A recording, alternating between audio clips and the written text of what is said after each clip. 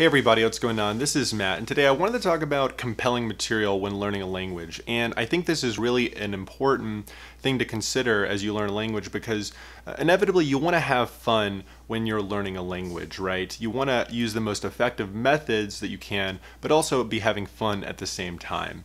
And I think it's the wrong way to think about language learning, or to think about language learning as this very arduous, very boring activity, right? You inevitably want to get to a point where you're having fun learning the language. And if you aren't at that skill level and you're kind of at a more beginner stage, at least set a goal to get to a place where you can start enjoying compelling content. And there's just so many different ways that you can, enjoy the language learning process, right? It can be from like a reading perspective where you're reading books in a foreign language, you're reading newspapers, and you're enjoying that content, but you're also getting better at vocabulary acquisition and you're getting grammar review at the same time. Maybe you are practicing speaking with others and thus you're getting better at speaking and all the other aspects of the language process. Maybe you're listening to a podcast and it's a podcast that's of a subject that you really like, and thus you're also getting better at your listening skills as well. So I think it's really important to eventually get to a place where you're having fun and you're also learning the language, right? This intersection point between enjoying the material but also learning at the same time from like a vocabulary perspective, from a listening perspective, grammar, etc. And that's really what's going to help take you to the advanced level in the end of the day, right? Because learning a language takes such a long time, you really want to be having fun. And a lot of times too, it's that compelling content that's going to get you there, right? It's going to help keep your motivation to get to that very advanced level, but also that compelling content that's definitely going to get you those words that you need from a vocabulary perspective, the time and exposure you need with certain grammar concepts, to just that time and exposure with compelling content to get better at listening and things like that.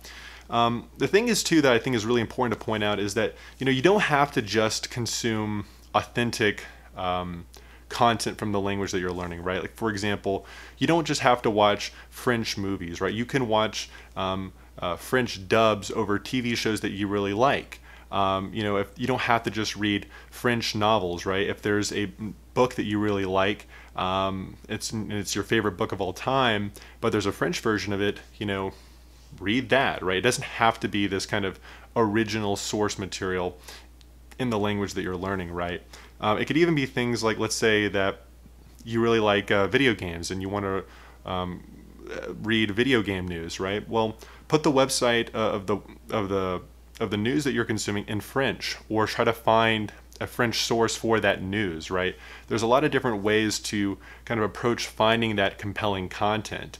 I think that the key is to have a starting point of what are you interested in, what do you like, what do you want to learn about, and then go seek out content from an audio perspective, from a reading perspective, that you can use in your language learning, right? So if you enjoy gardening or you enjoy cars or home repairs or something like that, you've identified that subject, and now you're going to go find material from a reading perspective or from an audio perspective where you can have fun. It can be interesting for you, but then you're also getting your language learning in the end of the day. So I think that's very, very, very important, right? That intersection point between very compelling material and also learning at the same time is inevitably like that, I think, keyed behind getting really to a very advanced stage. And obviously as a beginner, it's going to be tough, right? Because you don't have that foundation in grammar, you don't really have a strong foundation in vocabulary, and so it's going to be tough to enjoy some of that compelling content. But I think the key is to set a goal of what you need to acquire to get to that place where you can start enjoying Netflix shows or reading in a foreign language or whatever that is. And for most people, that's going to be acquiring a lot of words, a lot of vocabulary acquisition to get to that compelling stage. I think the last thing that I would point out is that even if you're already doing things where you're enjoying compelling content, maybe you're reading in a foreign language, you're listening to podcasts, there can be points where you just lose motivation, or the method that you're using or the content that you're using is just not very enjoyable anymore, or it's lost its charm. always kind of be looking for new ways to approach things or new content. If the movie or TV series that you're watching isn't very fun anymore, try reading in a foreign language or try a different series out. Nothing is ever static. Everything is always in motion and flowing.